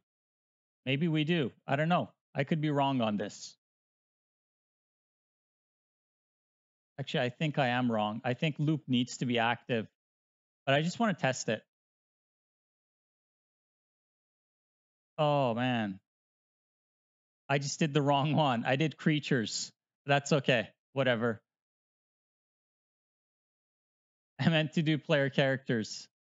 The creatures, they don't exist yet anyway, but they use the same state machine. And the state machine, I plan on keeping it the same just because the logic of the state machine will change. But I'll be able to use the animator override controller to override the animations and have it work differently.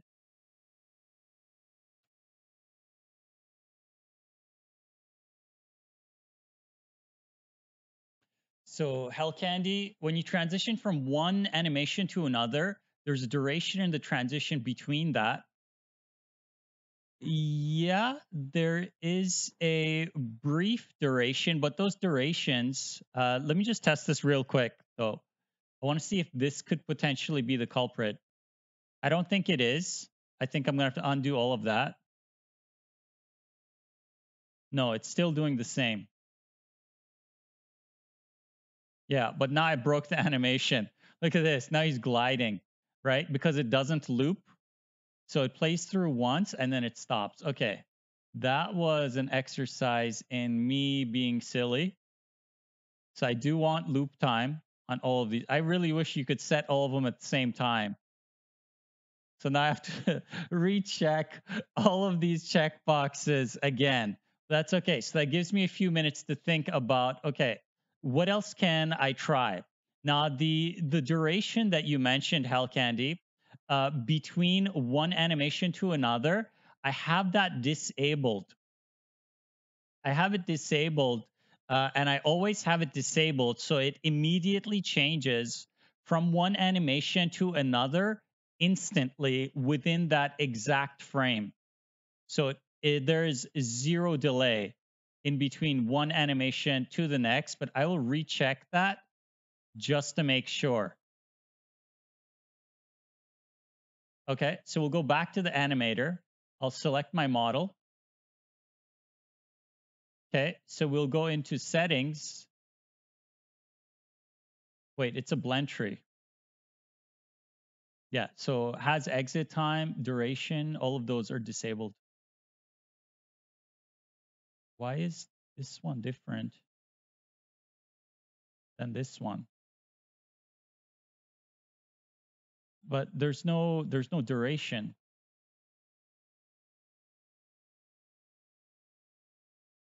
Okay, if it's less than 0.0001, so if the value of a movement or speed, should I say, is less than that value, it'll go from movement to idle.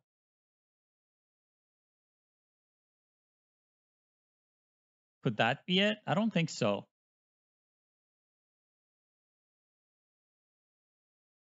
It's weird how there's this here, but on the other direction, that's not there. I find that strange. I guess one is because it goes into a blend tree, one is coming out of a blend tree. I'm not sure. Maybe the walking extends before going back to idle. I'm not sure what you mean. Could you elaborate on that a bit?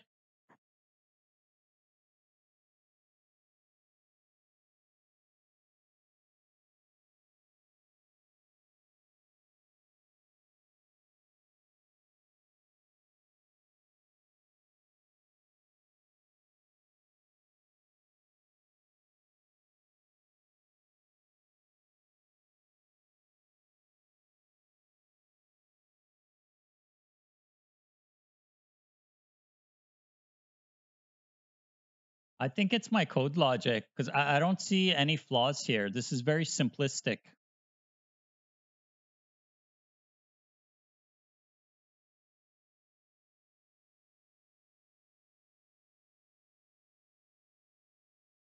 I think it's my code.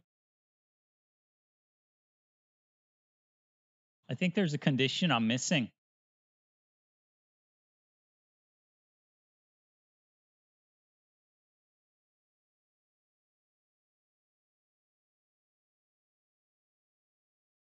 So let's look at this again.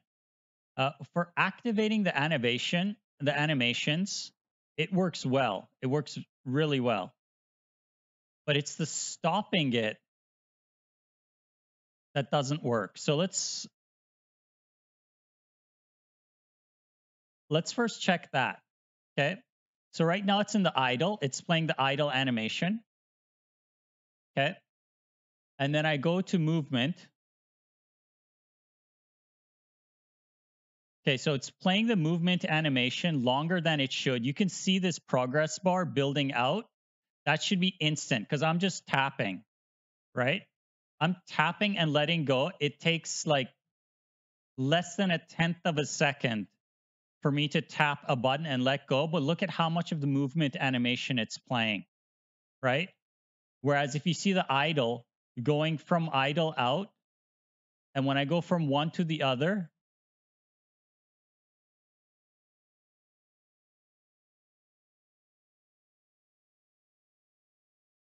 okay, so it's likely my logic somewhere because there's no reason why when you tap and let go, this should play for that long. But where would it be in my logic though? Because it's really not complex. So I'm overlooking something.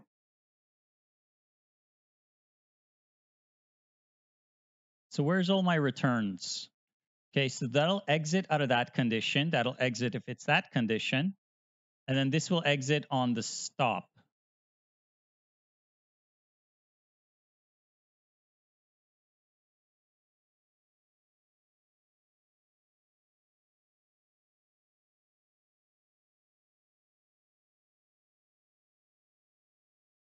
If is user controlled equals false, it exits. If allow input is false, it exits. Otherwise, it gets all the inputs. If any of these provide a value and they're all vector 2s, then it will take that and it will compare them to the previous iteration. If it equals to the previous iteration, which it may not equal to the previous iteration.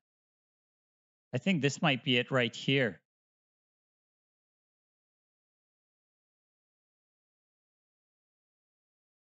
Yeah, I think that's the flaw right there. Because I don't care about the previous iteration.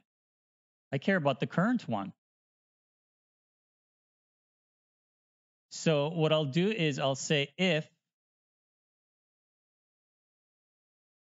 underscore input movement current equals vector2.0, meaning there's no input. If there's no input, animator, stop animating. Right? And then this can be, for whatever reason I did that before, I'll leave that as is.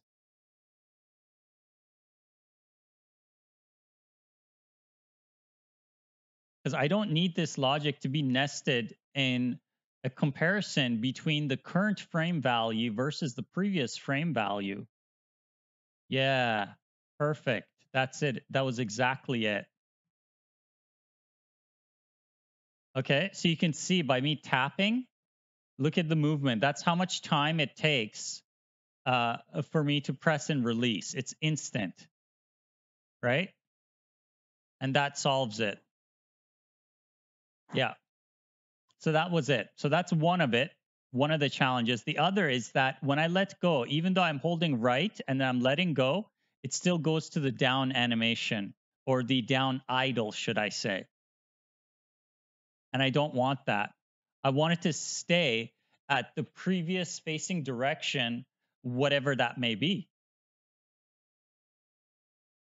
So the reason why that's happening is because I'm setting horizontal and vertical to 0. So if I don't set horizontal and vertical to 0, but I set speed to 0, that means it should stop. And then whatever the previous values of horizontal or vertical were should remain. Does that make sense? Yeah. Okay. That was it.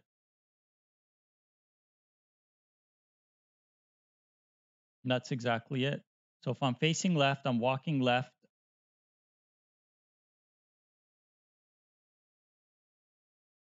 Okay. That's it. Okay. Now, before I break it anymore, I just want to test it in the game room just to see that it is working. So I'm going to disable that. We'll go back to the loading scene. So I want to log in. So we'll say scene, loading scene.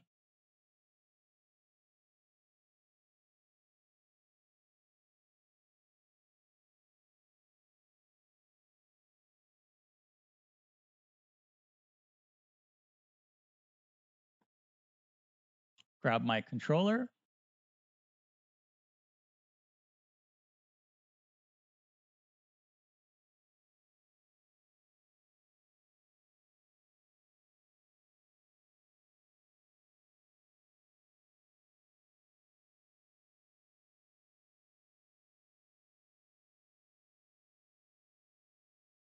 Yeah, that's much better. Having directional movement, even though I'm still getting stuck on those invisible corners, having directional movement is so much better. It just feels so much better to be able to move around. I like that.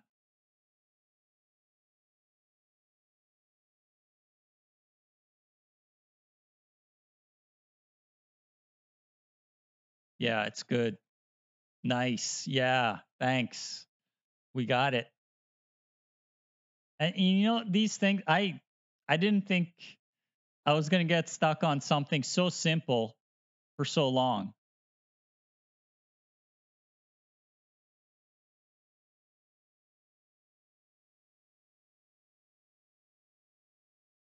Looks good.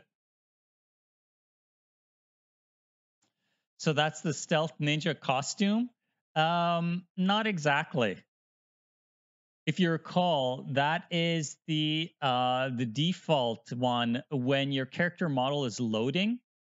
And oftentimes the load is so fast, you never see it. But for anyone who experienced latency or internet connection issues, and they were unable to get a stable connection to the server and an unstable connection to the CDN, the content delivery network, which would load the graphical assets because everything gets loaded individually, you would see this instead if it failed loading. It would continuously keep trying to load, but it would fail.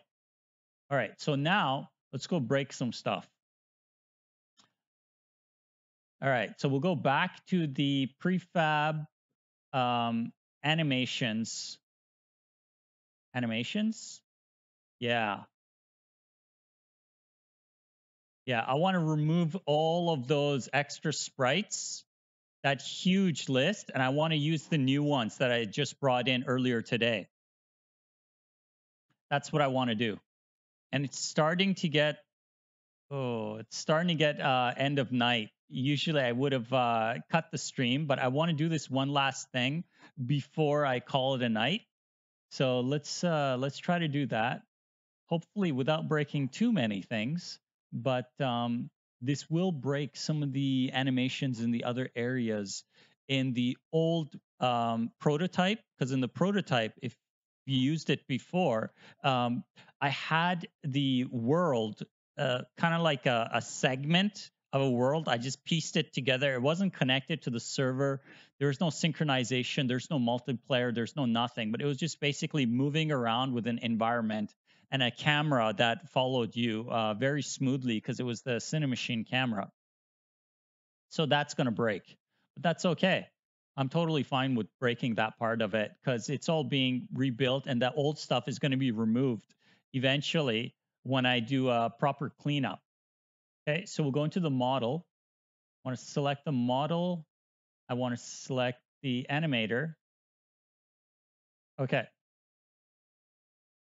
So idle down is going to be the new version. Because later on, when these sprites get replaced, the graphics will just get replaced. But all of this logic, all this work that's in here now, it'll get preserved. Okay, so down was 1. So we'll replace that. Left was right, left. Okay. And then idle right was that one.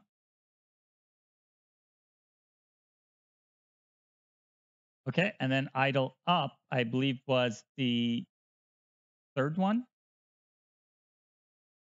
Okay. So that's our idle. And then the walk.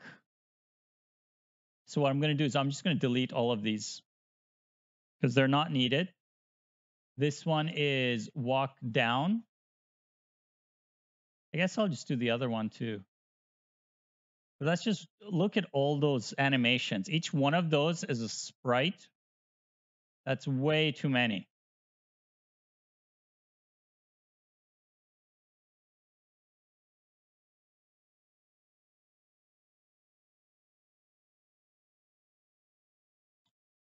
Okay, so walk down will be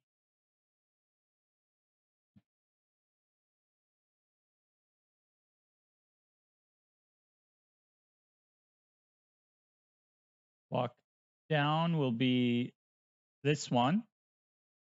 You can just drag and drop it, which is nice. And then I'll change the sample rate afterwards. Or actually, I could test it now.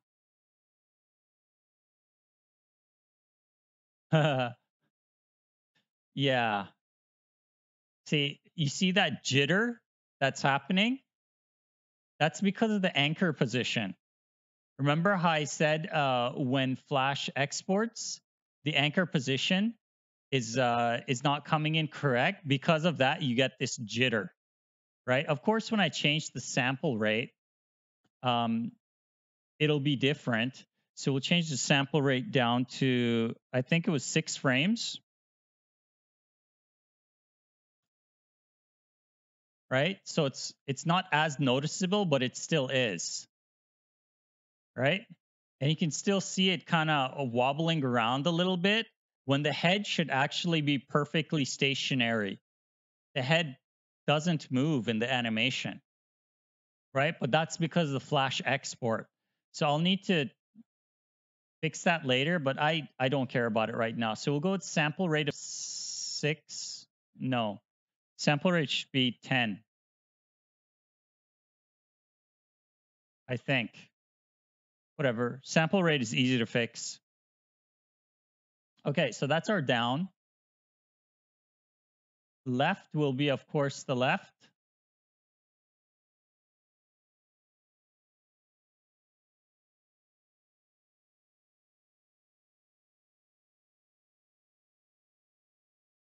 Okay, and we'll set sample rate to 10. And then same thing for the right.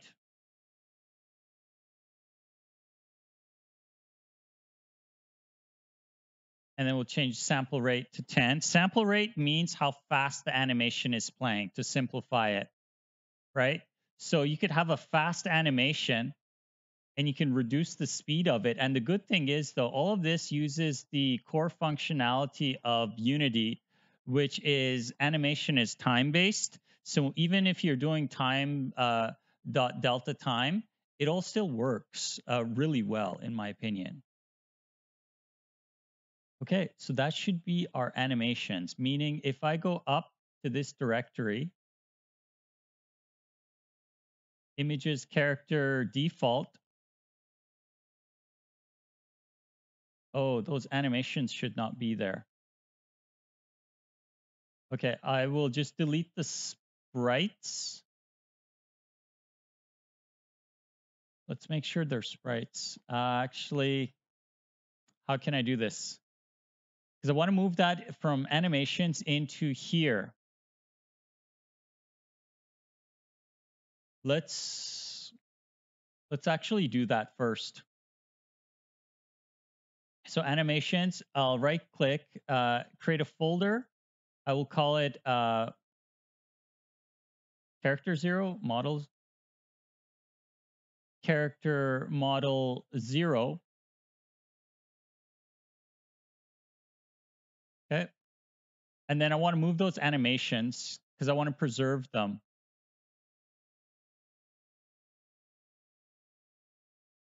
So that's one of them. It's another one. Should be two more.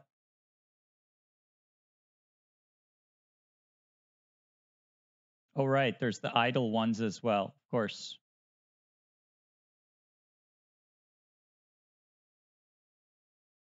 So I'm just preserving it because I'm going to delete this whole folder. And that'll result in all of those sprites being removed from the sprite atlas. So that'll save a lot of space.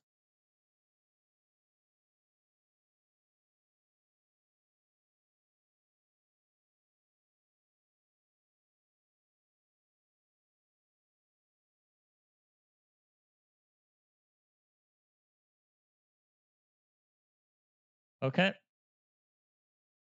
Looks good. So what I'll do is I'll just go here, default, delete, bye-bye. Okay. So that'll break some stuff, but that's okay. The whatever stuff that's broken is non-critical. But what I need to do is I need to test this. I also want to have a look at my sprite atlas. It should be a lot smaller now. Right click on it and no, pack preview. So that just forces it to rebuild, I think. Yeah, much better, right? Like check this out. Look at how much extra space I got from removing all of those sprite animations of the walk animations. That's a lot more space now, right?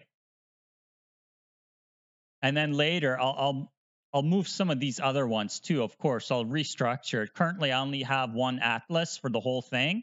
Later, I'll break them out. Like GUI navigation will be different than, let's say, characters and pets and all that kind of stuff. Right now, everything's just mixed in. I'm okay with that because it's just pointed to a directory, but that still frees up a lot of space. And then you can also see the pets, the pet animation, also same thing. That can be reduced significantly. All those blue dots you see, all those pet animations, that can be significantly improved as well. Okay. Now I just want to test it just to make sure that it is still working and I didn't break that part of it. So we'll go back to the scene loading, save everything, and then let's run it and see.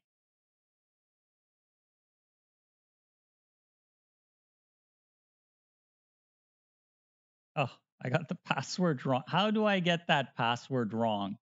It's literally password.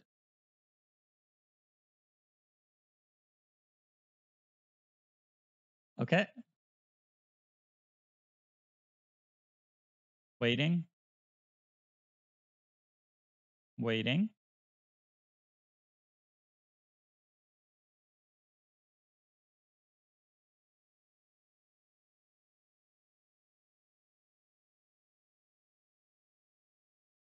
Yep. Hmm. I totally noticed that jitter of the character moving. You can see he's walking to the right, and I'm intentionally walking against the wall, and you can see that jumping up and down, right? Like,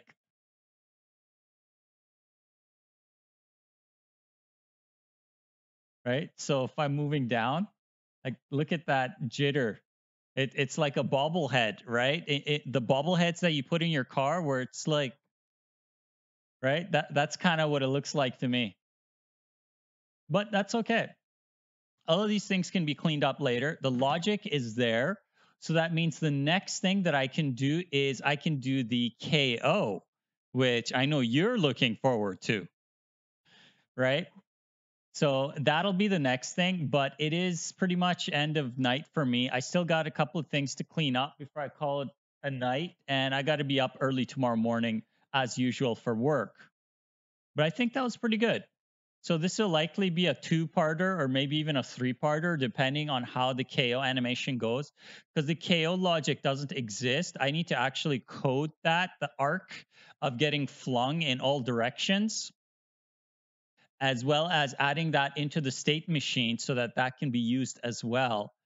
And I'll need to, oh yeah, I need to also export a KO frame that can be used for an animation. So then I can mathematically angulate the trajectory of it and the rotation.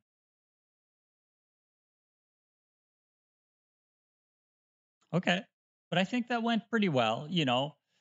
Sure, there was a few mistakes, but that's, you know, that's all part of the whole development process. That's what makes it interesting. It's about learning, it's about having a little bit of fun, it's about making mistakes, learning from it, and then you end up with a desired outcome in the end that you're happy with, and you know, and you move on to the next task. And as you keep building up all of these different pieces of it, the puzzle slowly starts to come together, and before you know it, you have this really you know, awesome whatever it is that you're making.